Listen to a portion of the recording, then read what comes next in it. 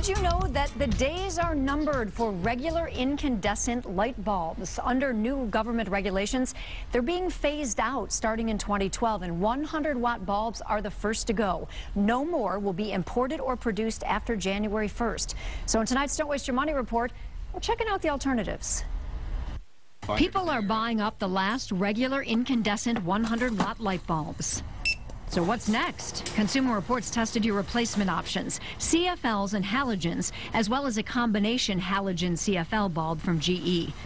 That bulb had trouble in the rapid cycle test, where the light is turned on and off every 2 minutes. With the 6 we tested, the CFL part burned out after only about 3,000 cycles. That's much faster than any other bulb. Consumer Reports also evaluated 7 regular CFLs. They promise to last 10 to 12,000 hours, and they say they produce 1,600 lumens, the equivalent of a 100-watt incandescent. Testers use this equipment to measure a bulb's brightness after it's been burning 3,000 hours. With all the CFLs we tested, the brightness dropped. If you look closely, you can see that the brand new bulb on the left is a little brighter than the one that's been burning for 3,000 hours. But when reading, panelists didn't necessarily prefer the brighter light.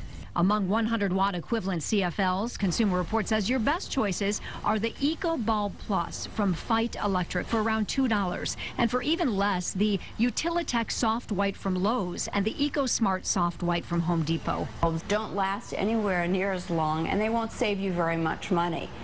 But they did keep their full brightness in our tests. Consumer Reports recommends the 100-watt equivalent Philips Halogena Energy Saver for $5.50.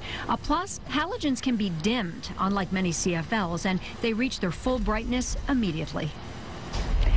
Consumer Reports recommends that CFLs, they say that they can save you $100 or more over the lifetime of the bulb. Halogens, though, will only save you about $3. If you couldn't write fast enough and get the names of all those recommended bulbs, we've got those listed on the homepage of our website, along with some other light bulb buying advice at WXYZ.com.